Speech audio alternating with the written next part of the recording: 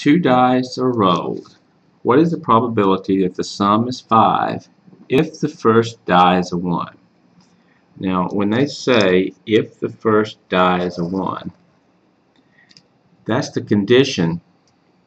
So you immediately know that this is a conditional probability problem, even if it weren't labeled that way already. The next thing you should notice is that you're rolling two dice. Now the sample space for rolling two dice, we've talked about multiple times.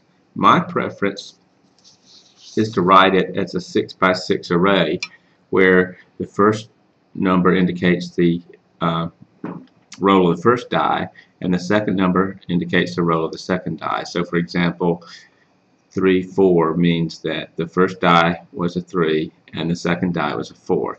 In any case, you end up with a 6 by 6 array, which is a sample space of 36 equally likely possibilities. And the question they ask is a conditional probability problem. What is the probability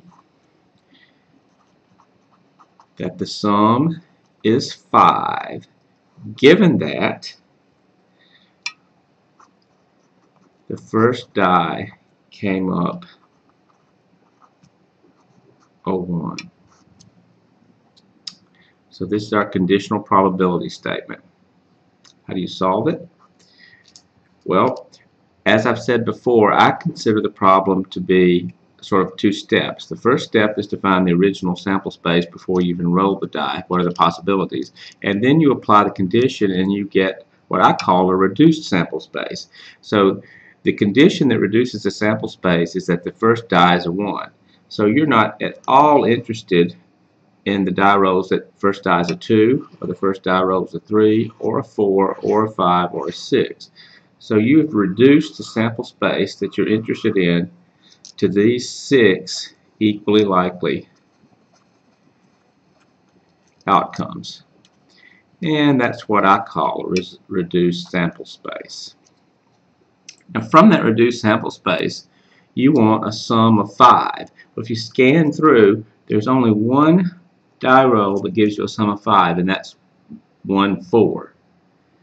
So the probability that the sum is 5, given that the first die is a 1, is 1 out of 6, because those are equally likely outcomes. So the probability that the sum is 5, given that the first die is a 1, is 1/6.